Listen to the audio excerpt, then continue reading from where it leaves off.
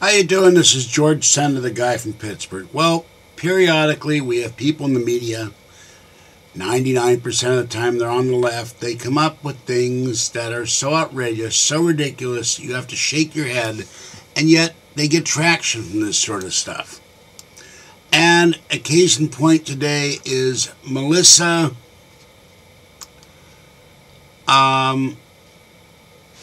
Harris Perry, who has a show on MSNBC, the liberal nutjob network that nobody watches. And she came out with a pronouncement today that Darth Vader is racist because he wears an all-black uniform, and when he gets ready to die, he takes his helmet off. He's revealed as a white person with a white sun. Black helmet, black cape, black boots. It's all a subtle message that black people are evil, mean, murdering killers. Well, Rush Limbaugh talked about this, and so did somebody on the site Hot Air. And it's absolutely outrageous. If you're a Star Wars fan like I am, I didn't like Jar Jar Binks, I'll admit it. You don't think for a minute that Anakin Skywalker, or Vader as he became later, is a racist. Black is the color of, traditionally, of evil intent. It's ominous. It has nothing to do with racism. And the actor that voiced the character was James Earl Jones, one of the best actors in the world, with one of the greatest voices in the world, who happened to play the first black president in a movie called The Man, from an Irving Wallace novel. And I doubt if James Earl Jones would voice his voice to a character that was a racist character. And I don't think George Lucas, who is a liberal, would have a character that was deliberately a racist, although they did come up with the horrible Jar Jar Binks. But perceiving racism where none exists is a constant thing with these kind of people. They think there's racism in everything. Were you to use the word niggardly, which means miserly, among other things, they think it's the N-word, because they don't have enough common sense, or they haven't done their research to realize it's a commonly used word. At least it was at one time. But that would be racist. Darth Vader is not racist. It's a movie character set in a fictional universe that doesn't exist. When I saw this movie in 1977, I went to the theater. I had 3 hours of sleep. It came out, I saw it 3 days after it opened. And oddly enough, when I walked up to the ticket office, just a few minutes before, there were lines of people waiting for tickets. And suddenly, like someone parted the Red Sea, they were all gone. I walked up, got my ticket, and went in. I was nodding off when the movie started. When the spaceship comes over and the movie credit letters come a long time ago in a galaxy far, far, far away, I immediately woke up and had an adrenaline rush like you wouldn't believe. I thought it was one of the greatest things I'd ever seen. And I sat riveted watching that movie from beginning to end.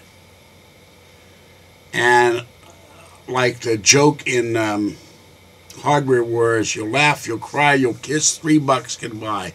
Cost me $3 to get in there.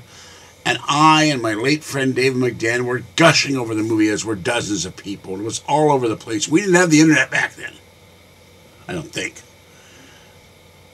But the word of mouth in this movie was incredible. People were lined up for 8, 10, 12 blocks to get tickets. And I've never, people line up, black people dress up as Vader and Star Troopers. They're stormtroopers. They're stormtroopers who are black in the fan base divisions, or whatever you want to call them, units. Nobody thinks Vader's a racist. And she says he was killing white people while the actors happen to be Caucasian. Absolutely stupid. But this is the kind of idiots they give a television program to. I wonder what it would have done if the actor who'd portray him had been black and the voice had been white. Would that have been a racist portrayal? I guess so. Well, look at my shirt. I don't know his real name. I never did. I could look it up on the web. The cancer man, the cigarette smoking man from the X-Files. He's wearing a black suit. Does that mean he's a racist? No. But idiots like that come to the conclusion because they're stupid. And by the way, this woman's veracity needs to be questioned. She was thrown off the faculty of the university because they questioned her credentials and what she was going to be doing in the future. She owes $70,000 to the IRS. They've paid $20 and have made payment arrangements. She posted a card showing Mitt Romney as a black family and then tearfully apologized for it on the air. So this woman has baggage. She doesn't have any gravitas, folks, an overused word. But I wouldn't pay attention to this moron. The force is not with her. And she's moved to the dark side. And that has nothing to do with racism. The dark side of being an idiot. Racism. Next thing you know, they'll start talking about how the Ewoks and the Jawas are racist because they were portrayed by little people. Oh, and let's not forget, inside the R2-D2 was a little person. So that's all racist too, or it's bigoted. They gave people employment. And some of them have made a career about what it was like to be R2-D2. I thought R2-D2 was one of the coolest things. I can't stand C-3PO. But I love R2-D2. Never thought, gee, there's a little guy in there. I got to discriminate against him because he's a little guy. He's a little people. He's a little person. Billy Barty made a career of being a little person for years. He was on dozens of television shows.